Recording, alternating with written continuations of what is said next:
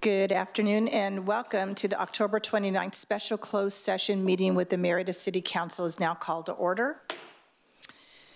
Madam City Clerk, will you call roll to determine a quorum, please? Councilmember DeForest. Here. Councilmember Lavelle.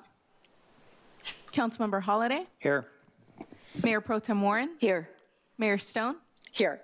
Let the record reflect all members are present with the exception of Councilmember Lavelle. Thank you, Madam City Clerk. Madam City Clerk, can you please call for any public comments and go over the closed session item? Thank you, Madam Mayor. We have no public comments, and as listed on the agenda, the City Council will meet in closed session on one item, CS1, Public Employee Appointment. The City Council will conduct a closed session pursuant to Government Code Section 54957B to continue the process for the future appointment of an employee to the position of City Manager. Thank you, Madam City Clerk. And we will now recess and go into closed session, and we will reconvene once completed. Thank you.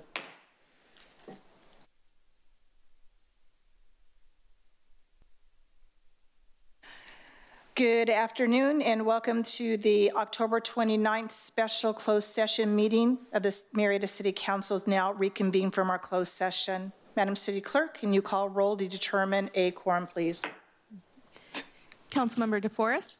Here. Councilmember Lavelle. Councilmember Holliday. Here.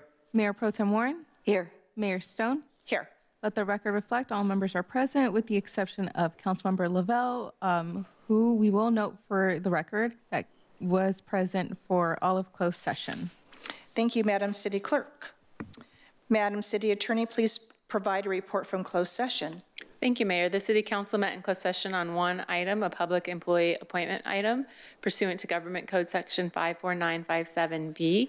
The Council met and discussed an item. There's no reportable action. Thank you. Thank you, Madam City Attorney. Without any further business, this meeting is now adjourned.